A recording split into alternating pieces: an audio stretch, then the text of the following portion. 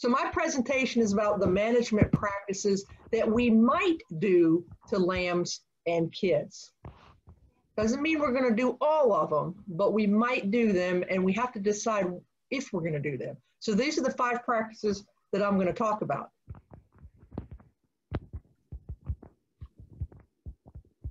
So I like to say stuff we might do to young lambs and kids. So I'm talking about doing it when they're young, you know, the first week or 2, not things we might do later on, but some of the things we do if we get lambs or kids when they're young, or if we breed our does and ewes and we raise some lambs and kids. So tubing, docking, castrating, disbudding, and identifying. So I'm going to talk about, first of all, whether you should do that practice at all. I have a flock of sheep, and I can tell you I only do 2 of those practices. 1 only if I need to, and 1 I always do. So you have to decide whether you should do it. Then you need to decide when you should do it. Well, generally speaking, I'm saying that these things should be done very young, within the first week or 2, but there are some cases where you might do it a little bit later, or even within the first week or 2, there are best times to do it. And lastly, I'm going to talk about how you do it. So should you do it? When should you do it? And how should you do it? So the first practice we're going to talk about is tubing. And that's not putting a raft on the river and going tubing. Tubing is a means of providing nutrition to an animal through a stomach tube. Of course, we do similar thing with people as well. When we talk about tubing, the first thing we need to consider is which lambs or kids might need nutritional support. In Megan's presentation a week ago, when she talked about bottle feeding, she talked about some of the same things. What may cause you to bottle feed a lamb or kid? And obviously, if the mother dies or is otherwise unavailable for nursing, you're going to have to provide nourishment to that lamb or kid. Sometimes the mother doesn't have enough milk. Usually that's because she either has mastitis, which is an udder infection that causes her to have no milk or not as much milk as she could, or she has a large litter. A large litter could be just 2 lambs for a yearling, or it could be 3 or 4 for a mature female. Sometimes there's a disproportion in the size of the babies. Maybe you have a 9 and 10 pound lamb, and then you have a 4-pounder. And that little one has a hard time competing with his bigger siblings to get enough milk. Sometimes the ewe or doe rejects 1 or more of her offspring. There are ways to try to get her to accept them, but they're not always successful, and you might not have the time to dedicate to do that. We don't always know exactly why they reject them, but it does happen. Sometimes you want to separate the babies so that you can milk the mother. This is particularly true with dairy goats. If you want to milk the mother, you take the baby off and you artificially rear that baby. Sometimes you separate the babies for disease management, in particular for goats, to try to eradicate CAE from your herd. Now, CAE stands for caprine arthritic encephalitis, and so it is primarily transmitted to the kid through the colostrum. And so you remove the kid and feed the kid heated colostrum. Sometimes, as Megan mentioned in the last meeting, you may buy a dairy goat or dairy doe as an orphan, or you may buy a pet as an orphan, and so you have to bottle feed it. And then there are those that are simply too weak, or they're unable to nurse, or they won't take a bottle. So there's 2 ways to get nourishment to these animals. Of course, the traditional way is through bottle feeding. Bottle feeding is more natural. When an animal drinks from a bottle, the milk flows into the abomasum, which is the true stomach of a ruminant. And keep in mind that when a baby lamb and a baby goat, they are really pre-ruminants. That ruminant reticulum is not yet functioning, so we want the milk to go into the abomasum. It's also why they need very nutritious feed when we start to creep feed them. Bottle feeding, of course, mimics suckling from the dam. Most people, just about everybody, is comfortable bottle feeding a lamb or kid. And very often, or not very often, almost always, those lambs and kids will bond to people. And that could be very important to you.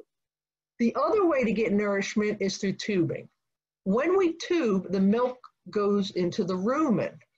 initially you would think, well, that's not a good thing. We want the milk to go into the abomasum. But when they've done research, and this has been with calves, they have determined that it's fine. There's no difference between tubing and bottle feeding. The amount of immunoglobulins is the same regardless of the method. When you tube, they don't bond to you. They don't hate what you're doing. They appreciate the nourishment usually, but they don't like the method as much, so they don't bond to you. Again, that could be good. It just depends on what you want. Tubing is a more efficient way of getting milk into lambs and kids. It doesn't take as long. It ensures that they get enough milk. And then you see where I have circled. Some lambs and kids are too weak to nurse from even a bottle. Too weak to nurse from their dam, too weak to nurse from a bottle. And sometimes they need milk, but they won't take a bottle or they won't drink enough milk. And those are the ones that we need to tube. Okay, here's the equipment that we need for tube feeding. It's pretty simple, it's pretty inexpensive. The first thing we need is a syringe to hold the milk, a vessel to hold the milk. That syringe needs to have a catheter tip on it so that we can attach the tube. Typically, we use either a 60 or 140 cc syringe, as you see pictured here. The second piece of equipment we need is a stomach tube. Stomach tubes come in different sizes in terms of how long they are, how wide their diameter is. There's usually two primary kinds. One is a clear plastic tube. That one is easier to insert, but on a real small, delicate baby, it could potentially more likely to cause an injury. And then there's the red rubber, the flexible tubes. They're not as easy, but they work well. And then you can see the picture on the right. This is called a trusty tuber. I bought one of these a few years ago. It combines the tube and the vessel in the same piece of equipment. It's really easy to hold. I really like using this instead of a syringe and a tube. Sometimes you feel like you need another hand when you're using a syringe and a tube, whereas the trusty tuber really works quite nicely. So the first thing you have to be concerned about when tube feeding is the milk. I'm not going to talk about the different sources of colostrum or the different sources of milk replacer because Megan covered that in the last meeting. But basically for a young baby or one that needs help, we're going to want to warm the milk to body temperature, which is about 104 degrees Fahrenheit. In the case of colostrum, we're going to want to warm it in a hot water bath like you see in the picture and not in the microwave. The microwave can kill the antibodies. If it's milk replacer, we're going to mix it according to the directions on the bag, and usually that is going to be sufficiently warm. We want to get our equipment together. We want to make sure it's clean and sanitized. The next thing we're going to do is we're going to place that tube alongside the animal's body to see how far we need to insert it to reach the last rib. We can't go too far when we're tubing, but we can go not far enough. We may be tubing a 3-pound kid, or we may be tubing a 15-pound lamb. So we really got to see how far we need to take that tube. You can restrain the animal in different ways. I usually sit on a bale of straw. Some people will kneel and put the lamb or kid between their knees.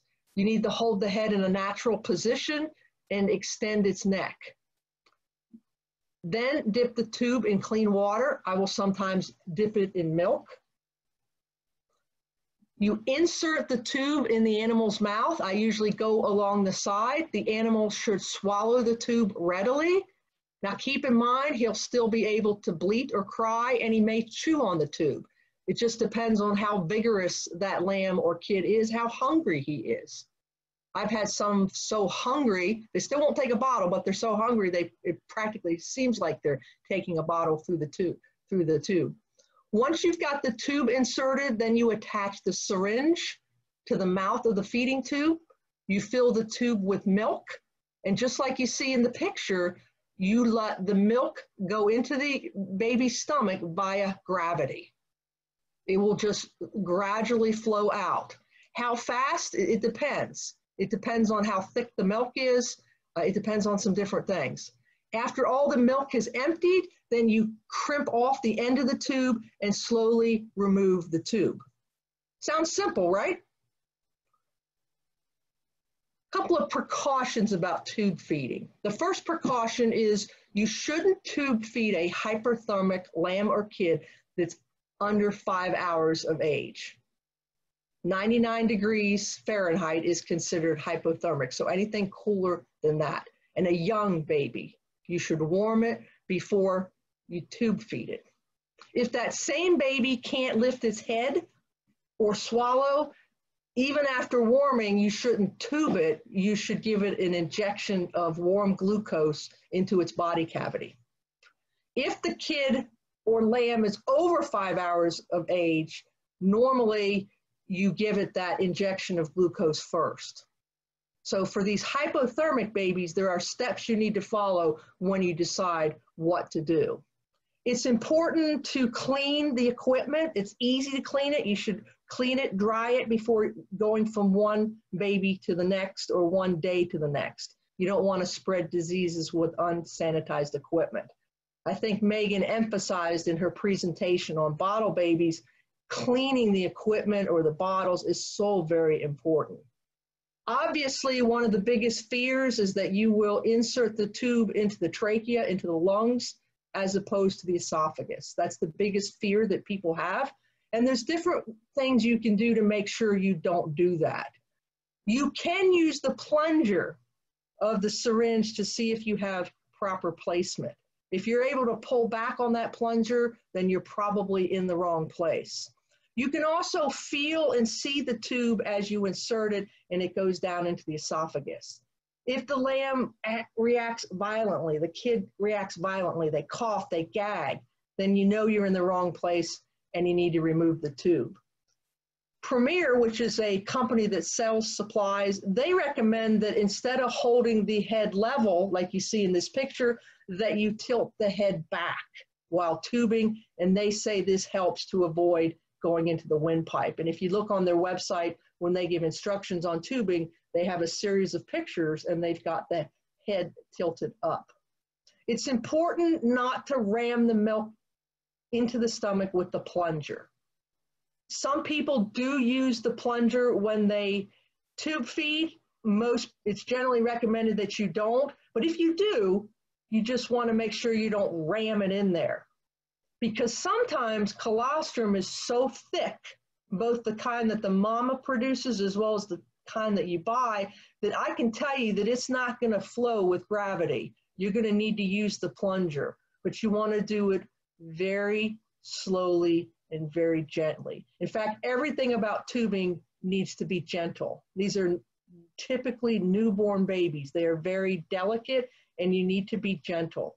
In a lot of cases, the baby that needs tubed will probably die if you don't tube it. So if you're afraid, keep that in mind.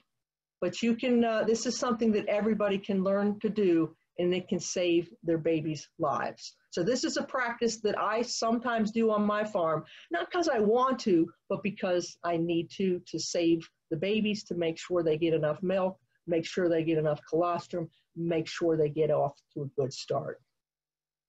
Okay, second practice I'm going to talk about is docking. And obviously this doesn't pertain to those of you who have goats. Docking means to shorten, not remove, the sheep's tail. A little bit about sheep's tails. They are born with them. They can't be a bad thing. The sheep's tail protects its anus, vulva, and udder from weather extremes. They can lift their tail to some extent when they poop to help scatter their feces.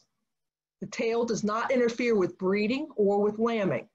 However, selection has resulted in longer, woollier tails that sheep can't lift easily. The sheep on the right is a hair sheep, and you can see he has complete control of his tail. It's not nearly as long, not nearly as thick, and not woolly. The sheep on the left has a long, thick, woolly tail, a quite pretty tail, but he doesn't have the ability to move that tail. And so that's what's happened over time. Originally, sheep did not have long, thick, woolly tails. As we selected for wool production, we got these long, thick, woolly tails. They're actually trying to breed sheep that have shorter tails that don't need docking. Years ago, they were able to create sheep born without tails. But unfortunately, it was kind of like the Manx cat. that trait was actually linked to a lethal trait, so that didn't work.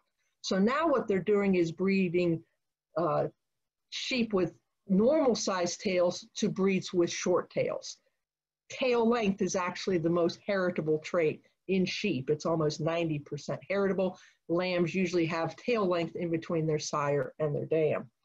So why do we dock tails? Well, I think that picture shows you exactly why we dock the tails of sheep. Docking prevents the fecal matter from accumulating on the tail and the hindquarters. It greatly reduces the incidence of fly strike or blowflies, which can be fatal. Docking makes it easier to shear, milk, and harvest sheep. It makes it easier to see things, to see the vulva and udders of the ewes. When you go out to look to see if they're ready to lamb and you're looking at something like this, you can't see anything. Docking is required to show. Not all breeds, but most breeds and almost all, and certainly market lambs. So it's generally recommended that lambs from the wooled breeds be docked, especially if you're going to keep them in the flock, especially if they're going to be sold as feeder lambs, meaning someone else is going to fatten them, or if they go to grass with their mamas. Those animals should be docked. Why wouldn't you dock a sheep?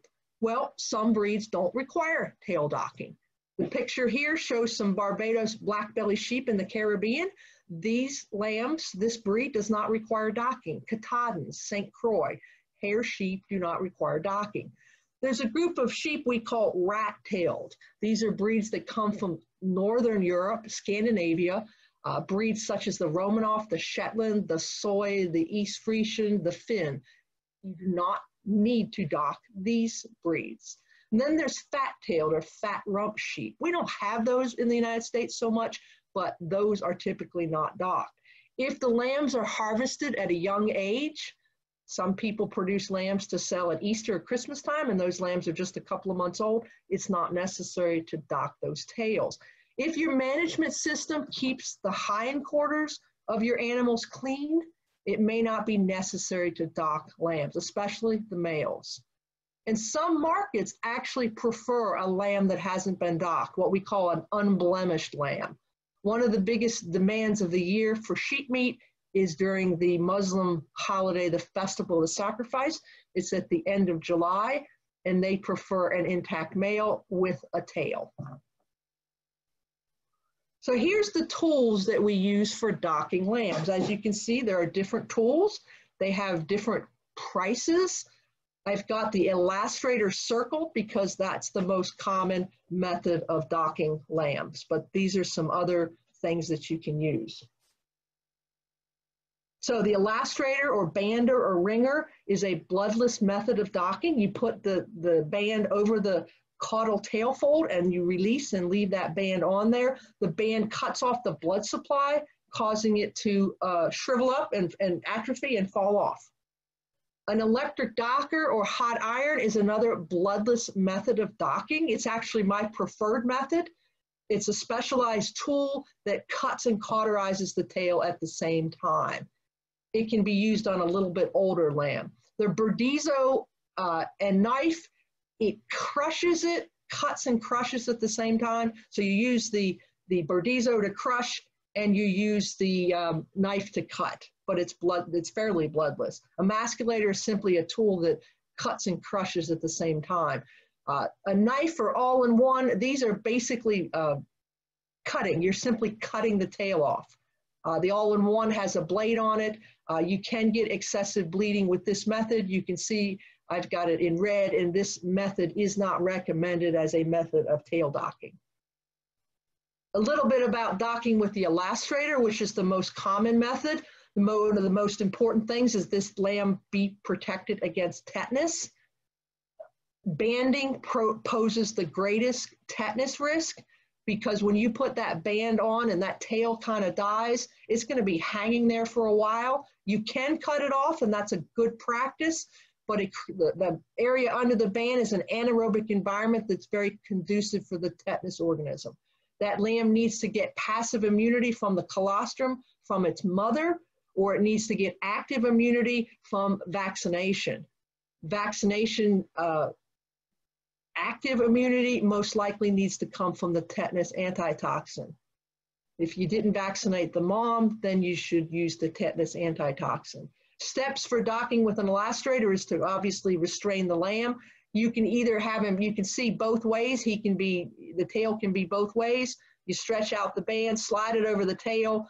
The little picture shows a really good placement of that band. You release the handle and slide the tool out. When you set that lamb down, that you get various reactions. Some lambs act like nothing's happened, and some are worthy of an Academy Award because it really bothers them. As I mentioned, do you do the practice? When do you do it? When you do dock lambs is as young as possible to reduce stress and the risk of complications. 1 to 7 days of age is the recommended age, especially if you're using those bands. Now, you don't want to do it in the first 24 hours. You don't want to interfere with bonding between the mother and the lambs. You don't want to reduce the colostrum intake. So within the first week, but starting with the second day. All methods of docking should be done by the time they are 6 weeks of age. Again, banding earlier. Older docking, over 3 months of age, if it's done, it should be done by a veterinarian with the animal receiving some sort of pain relief. There is a bander that's called a castrating bander. I showed that in the earlier picture that uses more of a high tension band. They have advocated this tool for docking older and bigger lambs. But the best thing to do is to dock these babies when they are very young. It's less stress for them, less risk of complications. It's easier for you. The length of the tail dock is important. Remember, you are not removing the tail, you are shortening it. Most countries around the world say that you should leave the stub long enough to cover the ewe's vulva and the ram's anus. If you look at the picture on the right, that's a proper tail dock length. These are males, and that tail is covering their anus. In the United States, we go with the idea of no shorter than the distal or furthest end of the caudal tail fold. In the picture on the left, it shows that. The green one is where that band should be replaced. This is the recommendation of the American Veterinary Medical Association as well as the American Sheep Industry Association. There are joints in the tail, and the third palpable joint or to the tip of the vulva is another way of looking at that recommendation. The closer you place that band to the body, the more painful it is. Short tail docking damages muscles and nerves, and it contributes to the incidence of rectal prolapses and other problems. Welfare considerations for docking. All tail docking causes pain regardless of method or age. Surgical docking is the most painful, and it is not recommended that tails be cut off with a knife. The response to pain in banded lambs, as I mentioned, it's variable. It goes from no reaction at all to significant reaction. And it seems to be affected by where you place the band. One way to reduce the pain when banding is to combine banding with crushing, using that clamp or that Burdizzo to crush and band at the same time. I don't know if I mentioned it previously, but the electric docker or hot iron is probably the most humane method of docking. And again, it can be done in a little bit older lamb, whereas banding should be done in that first week. There is absolutely no justification for ultra short tail docking that you see among some show animals. This is done for cosmetic reasons only, and it really just shouldn't be done. One way to reduce pain, and this is getting attention around the world, is to use local anesthetics such as lidocaine or non-steroid antidepressants. There are products in other countries that can be used. Unfortunately, here you'd need to have a veterinarian prescribe. And as I already mentioned with banding, but this is true with all methods of tail docking, there should be protection against tetanus. Okay, let's talk about castration, the next management practice. Castration is removal or destruction of the testicles. Why castrate? There's a whole list of reasons here, primarily because you want to prevent indiscriminate breeding. You want to decide who and when breeds. You want to, in many cases, you want to eliminate the behavior of the male, the odor of the male. Wethers are easier to manage. They're easier to shear. Obviously, if your child wants to show a market lamb, it must be a wether. Some markets actually prefer wethers. Wethers are cleaner and easier to process. There is some indication that rams may have some taint to the meat, or bucks. Wool producers, particularly the ones in the world that produce fine wool, wethers produce better, finer wool. Castration is a traditional practice, and sometimes we do things for tradition, and doesn't mean we should, but sometimes that's our reason. And obviously, if you're going to keep a sheep or goat as a pet, it should be castrated. Again, you want to eliminate those behavioral issues. Why might you not castrate? This particularly true of people, those of you in the audience who might be raising these animals for production purposes, even if you do it on a small scale. Males grow faster and they produce leaner carcasses. Some seed stock producers want to see how the male grows out. You know, is he worth keeping as a breeding male? Some markets prefer the intact male. I already mentioned the Muslim holiday at the end of July has a preference for an intact male. Folks from the Caribbean islands, particularly Jamaica, have a strong preference for an intact male. If you're going to market your animals at a very young age, and not as young as what I said about tail docking, but if you can market these males before they reach puberty, then there's really no need to castrate them. Now, that doesn't mean they can't do some hanky-panky or not so much breed, but just from a behavioral standpoint. So you might want to separate them. But if you can market them before they really go through puberty and start to develop those male characteristics, you really don't need to castrate them. Here's the methods of castration. I say band, crush, or cut is basically what we're doing. There's some of the same tools with the exception of the electric hot iron. Again, I have a lastrator circled because this is the primary method that we use to castrate males. I have one mention of the Burdizo, which is probably the most humane method of castration of these choices. You need to make sure you use what they call the baby Burdizo. You need to use one that's appropriate size for lambs and kids, not the one that's used on cattle. Surgical castration, which I'll talk about in a minute, a little bit more acceptable for castration, where it's not really acceptable for docking. So again, the elastrator is a bloodless method. We band above the testicles, they atrophy and fall off. You are left with no scrotum. When you use the Burdizo, it's also bloodless. You crush both of the spermatic cords one at a time. You do not try to do the whole thing. Those testicles will shrink, but you will get a little scrotum. This technique probably requires the most skill. Another traditional method of castrating, particularly lambs, is to do it surgically with a knife or scalpel. The lower third of the scrotum is cut off, the testicles are pulled out, and the wound is allowed to heal naturally. The all-in-one tool is another method to do this. If you've ever watched that show Dirtiest Jobs, I think they've had on there where they show where people actually would use their teeth to pull the testicles out. That's where this method comes into play. There is a greater risk of bleeding and infection, but probably our biggest concern is fly strike. So if this method is used, it's perfectly suitable in the winter, but as you get into fly season, it's not a common method. In the East, we largely use the elastrator.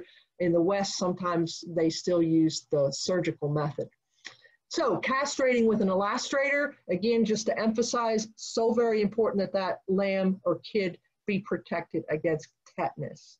Ideally, mom is vaccinated and they get passive immunity that lasts for the first 6 to 8 weeks of their life. If mom was not vaccinated, then the tetanus antitoxin should be used at the time of castration. It provides immediate short-term immunity. When we're castrating, we usually put the kid or lamb on his back, as you can see here. We gently grasp the scrotum and move the testicles to the base of the scrotum. We slide the elastrator over top of it. and close it around the scrotum, making sure the two testicles are below the band and making sure we're not over top of the nipples of the lamb. And then we roll the rings off the testicles. When we're done, again, check to make sure that you got 2 testicles. What age should you castrate? Just like docking, as young as possible to reduce stress and the risk of complications. The recommendation is 1 to 7 days of age. As soon as the testicles have descended into the scrotum, this is particularly important for banding. Again, don't do it in the first 24 hours of life so as not to interfere with bonding and colostrum intake. At the same time of docking, if it's a lamb, don't put them through this stuff twice. Do docking and castrating at the same time. All methods of castration should be done by the time the baby's, again, especially banding.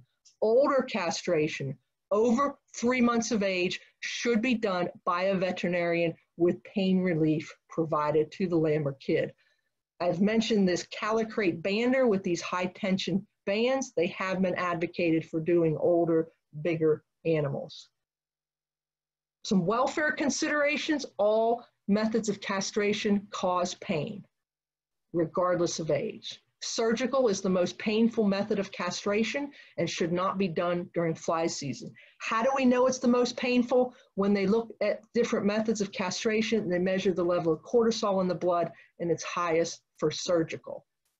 Clamping with the Burdizo is the least painful and can be done a little bit later than banding. Just like tail docking, if you combine clamping with banding, that reduces the pain.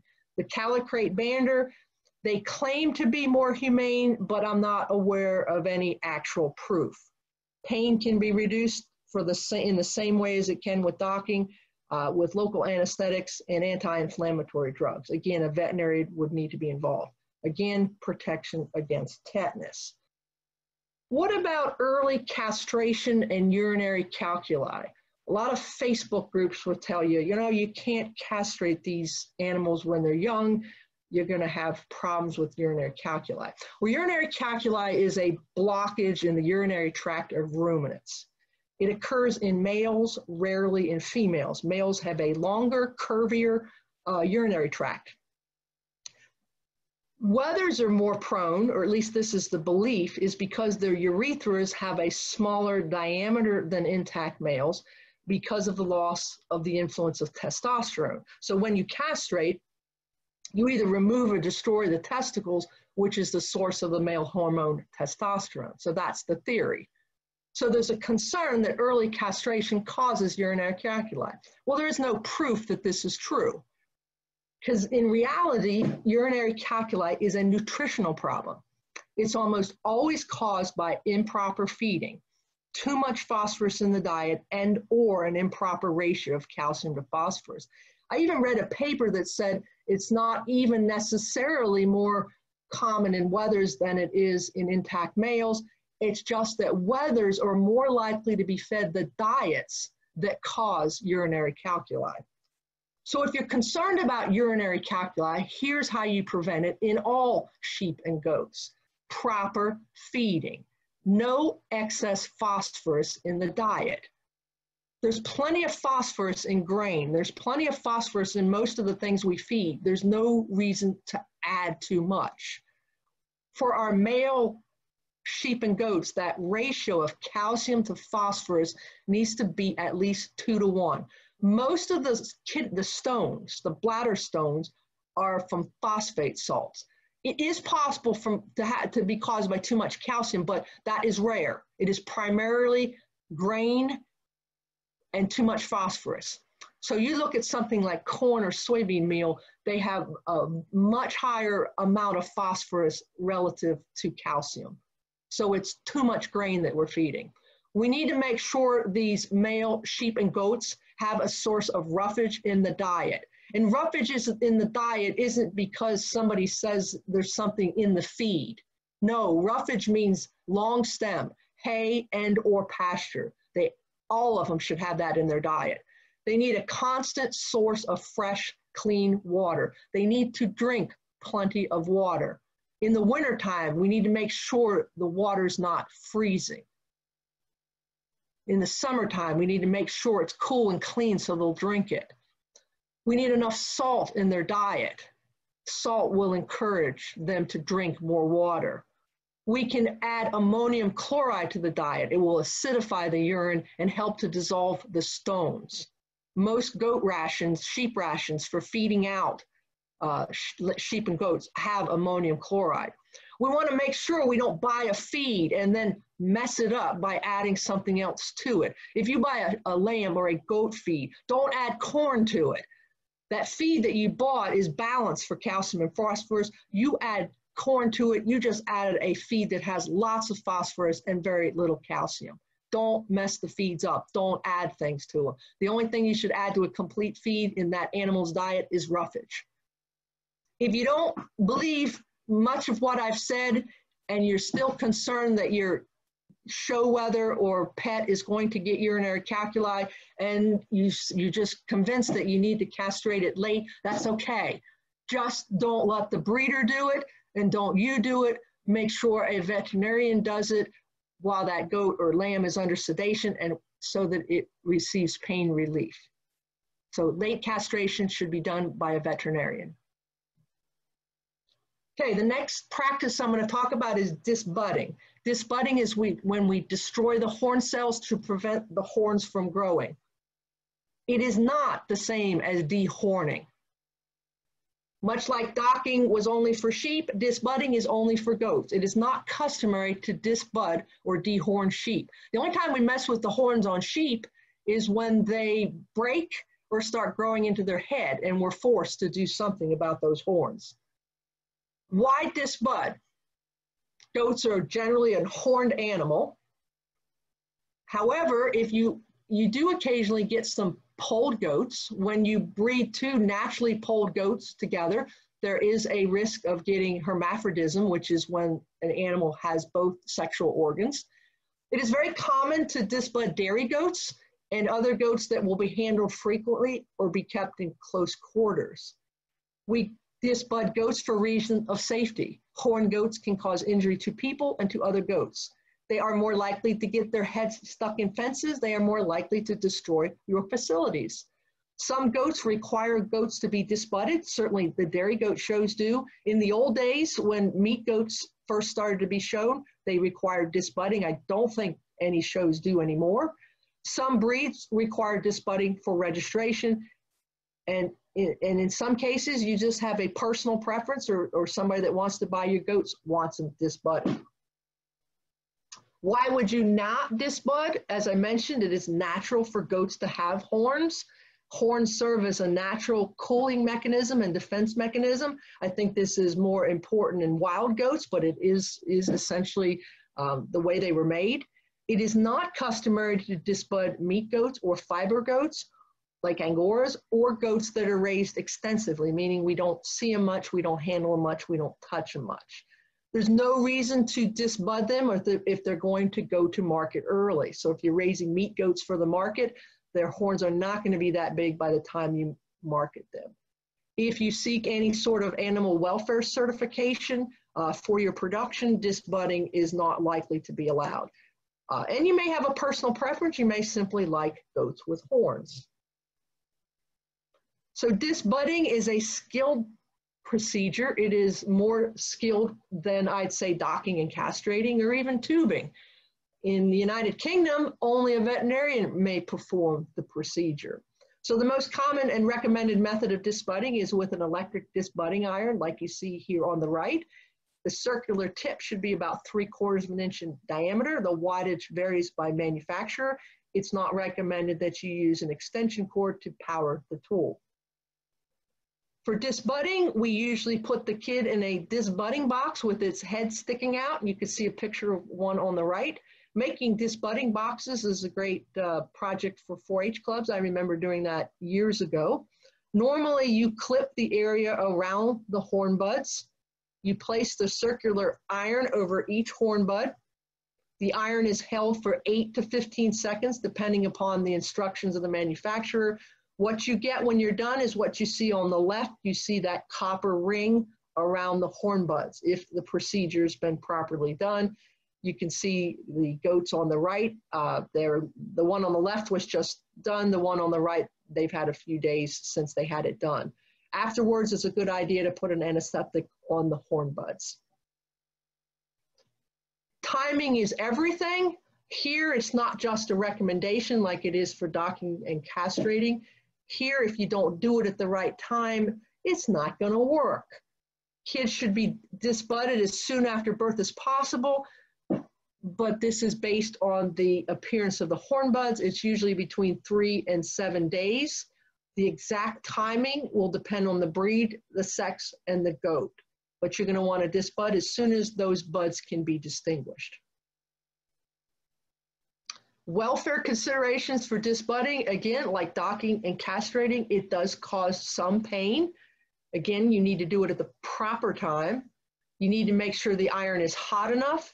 You need to, you're not trying to fry their heads. Don't press too hard. Don't hold that iron on for too long. You don't want to overheat that kid's head.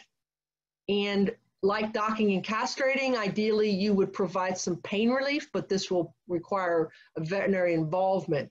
If you've never disbudded, if you've never castrated, I would say give it a try. I mean, it's okay to do or dock, but if you've never disbudded, you really ought to get the assistance of an experienced producer, and usually our dairy goat producers are the most experienced and skilled, or a veterinarian. It's better to have somebody work with you the first time you do it. They are actually trying to find methods of disbudding that are chemical. And I don't mean like a paste, but I mean an injection. So there's a few studies that have been done. What about dehorning?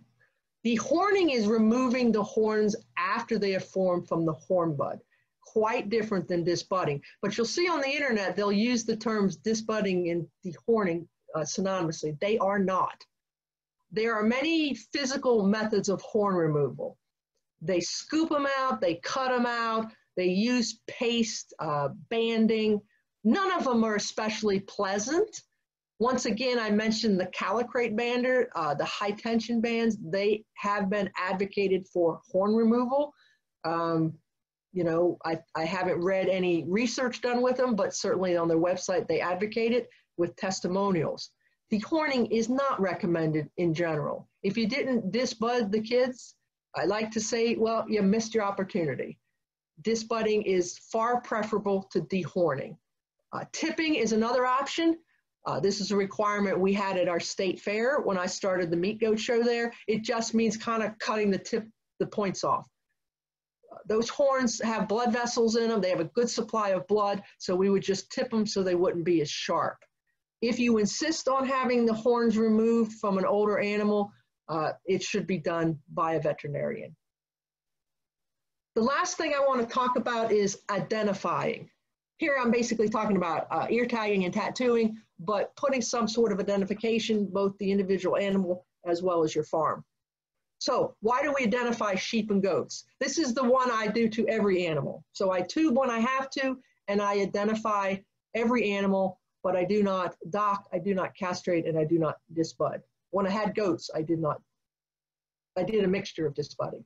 So we identify sheep and goats to tell them apart. Where you tell yourself, you know, I only have 4 and I can tell them apart. Well, so suppose somebody's taking care of them for you. It's nice to have an identification on them. For record keeping, if you register an animal, it's going to require identification. If the animal is a 4-H or FFA project, it's going to require identification. If you need to get health papers, even for just a petting farm, you're going to need identification. And scrapie identification is mandatory, and I'm going to talk about what that is. So there's a lot of different ways to identify sheep and goats. There are permanent methods and there are temporary methods. I do a lot of temporary methods at times. Sometimes I just need to mark an animal for a short period of time. And there you can see some of the options. A lot of dairy goats will be identified just using a neck chain with a number on it.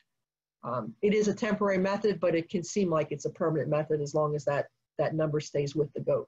Typically what we mean by a permanent method of identification is usually an ear tag or a tattoo. You'll notice I have electronic identification as one of the choices, and in yellow will probably eventually become mandatory for animal traceability. I'm on a national committee right now looking at electronic identification, and I do think at some point it will be mandatory. Now, if you have a pet animal that you keep and it dies on your place, you know, it's not going to need any type of identification, but if anything moves off your farm, they need to probably be identified, and eventually that may be electronic. Talk a little bit about official scrapie identification. Scrapie is a disease that sheep and goats get. It is in the same family of diseases as mad cow disease.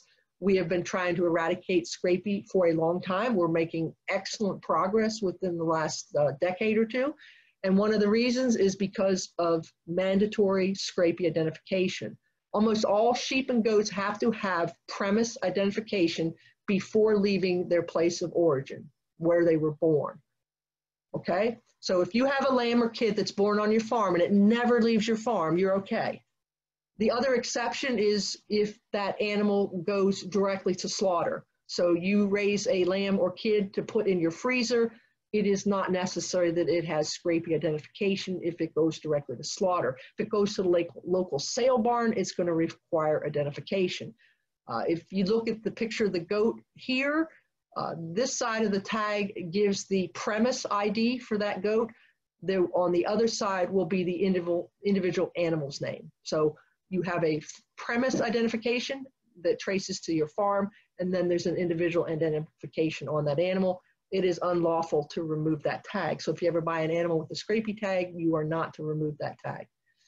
Tattoos are permissible for registered animals so long as the registration papers accompany that animal. So if the animal goes to the county fair and you have the registration papers, that's fine. If that animal goes to the sale barn, they're probably going to want more than a registration paper. It just depends. They're probably going to want a tag. You're supposed to keep records for 5 years on all these, on scrapie tags and numbers. It used to be you could get free tags and an applicator. No longer can you get the metal tags that they originally had, which you don't want anyhow. Now, if you're new, you can get up to 100 plastic tags free of charge for first-time participants until the money runs out. They've been providing tags for a long time. To get a premise ID number and to order free tags or to order tags, there's the 800 number that you would need to call. If you have babies born on your place, you don't have to tag them until they leave the farm. So this identification is required when they leave the farm, whether they go to the sale barn, whether they go to a, your church for a petting farm, whatever they leave for, you sell them to somebody, it's when they leave that they need to have that identification. So ear tags are the most common method of identification. They come in many different designs, shapes, colors, sizes. They're made of brass, aluminum, or plastic. They are buttons, swivels, looping, two-piece tags, one-piece tags. You can custom print the tags. You can, on my farm, I have my scrapie ID along with my individual farm ID on my tag. Whatever tag you use is a matter of personal preference. Usually, different tags require different applicators. You need to make sure that you properly use the right equipment and properly put the tag in because you want the tag to stay in and you want to minimize the potential for ear infections. One of the most important aspects of ear tagging is to make sure you properly restrain the animal. That's the key to just about everything I've talked about tonight, is you want to properly restrain the animal. But what can happen if you don't properly restrain it and you ear tag it, you can get that tag to rip that entire and split that entire ear. And I have had that happen before. Make sure you use the right applicator for the right tag.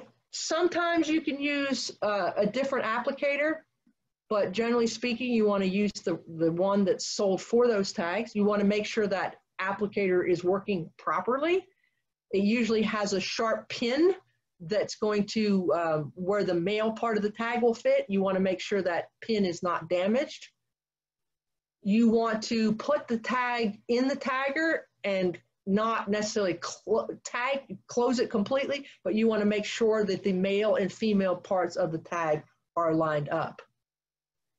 It's important that you place the tag in the proper part of the ear.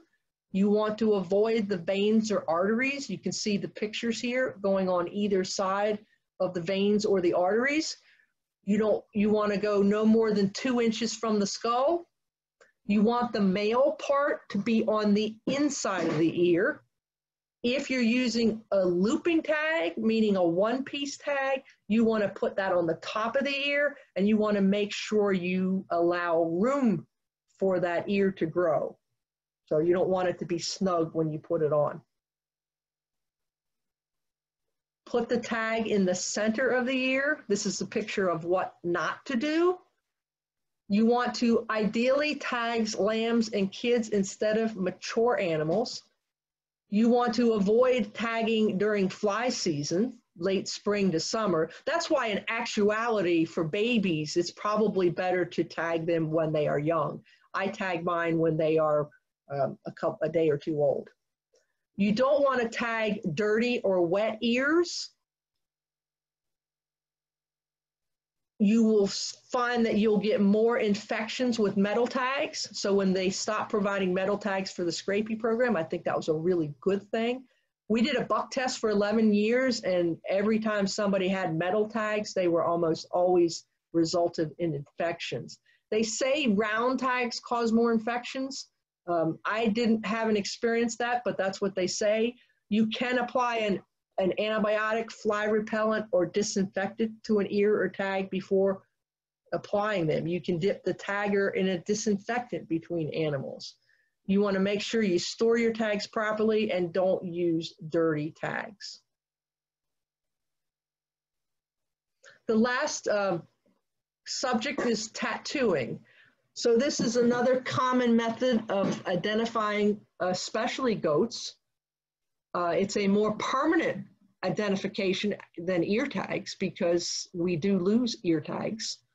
Some ear tags have better retention than others, but the only true permanent would be tattooing and some sort of implant. The electronic ID can be implanted under the skin. In fact, this is common with some of the meat goat associations. Some registries will require tattooing. It does qualify as Scrapie ID, as I indicated, when it's accompanied by a registration certificate.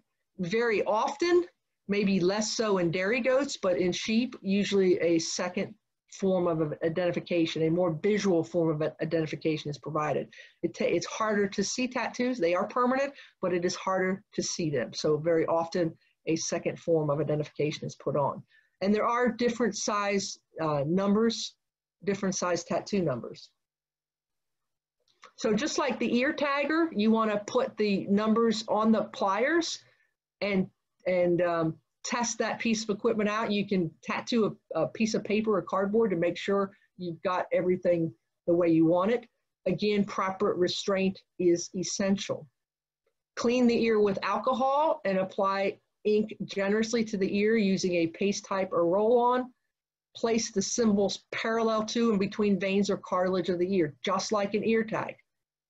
Squeeze pliers firmly, then pull straight away, and then apply another layer of ink, and that will heal in 5 to 21 days. Green ink is best, especially for the darker ears, and you can see in this picture a pretty good tattoo. So that concludes talking about these 5 potential management practices that you may do with lambs or kids. And again, only do it if you have to. There's no right or wrong on any of these, with the exception of there being a law that animals have Scrapie identification once they leave the farm or their place of birth. The rest of them, there is no right or wrong whether you choose to do them. The important thing is to do them if it's appropriate, to do them at the right time, and to do them right. And I thank everyone for their attention this evening, and I'd be happy to answer any questions. All right.